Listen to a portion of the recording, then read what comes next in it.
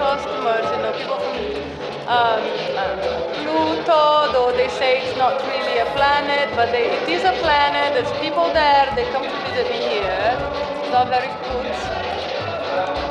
And well, we are reopening the hotel after the ice age and the melt age of the ice, because it melted, and there was a nice exhibition. I'm sorry, I went looking for where the ocean was over. I'll tell you more later.